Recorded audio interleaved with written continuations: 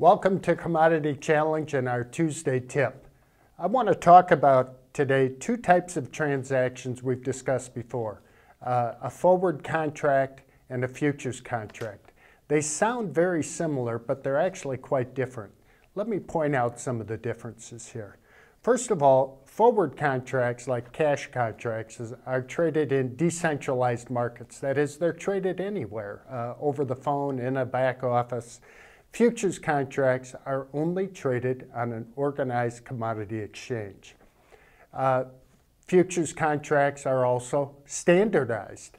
The the commodity grade, the delivery time, the delivery place, that's all standardized in the futures contract, whereas in a forward contract, all the terms of the contract are subject to negotiation between the buyer and the seller. And finally, forward contracts almost always end in delivery. That is, some grain is moved from point A to point B, and that's how the contract is finished.